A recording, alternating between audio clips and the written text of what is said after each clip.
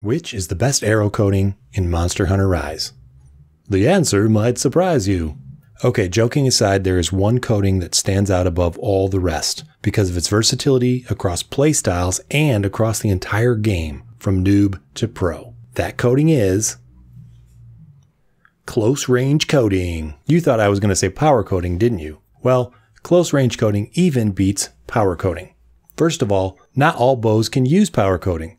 So right from the start, it's not as versatile. Close range coatings will boost the power of any bow that cannot use power coatings. You might say, well, all the good bows use power coat, and even there you'd be wrong, but that's more a matter of opinion than fact. And the fact is, when your power coats run out, close range is still there, in infinite supply. Close range coatings give you a 20% damage boost, so when there's no more power coats, you can still get a huge bonus. And if you're clever enough, you can switch between the two coating types using the close range coatings when a monster is down or disabled, and thus preventing your power coats from running out too fast. The Reload Speed 2 armor skill helps out a lot with this technique. An attack that is often overlooked by ranged weapon users, especially bow users, is the melee attack.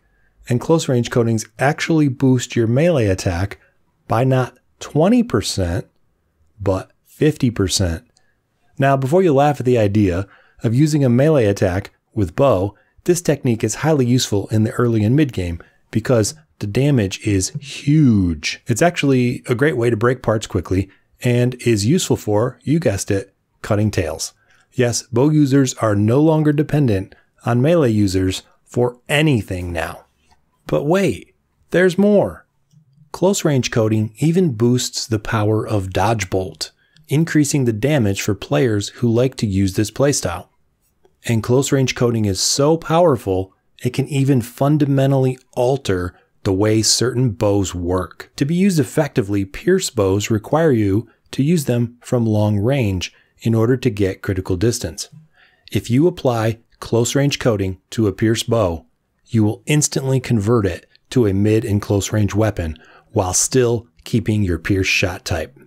So, in conclusion, what can be better than a coating that never runs out, gives a 20% damage boost to your shots, a 50% damage boost to your melee attacks, boosts the power of Dodge Bolt, can change your pierce bows from a long-range weapon to a mid and close-range weapon, and can make tail cuts fairly painless for a ranged weapon user? I can't think of a single thing. Except maybe Sticky Light Bowgun.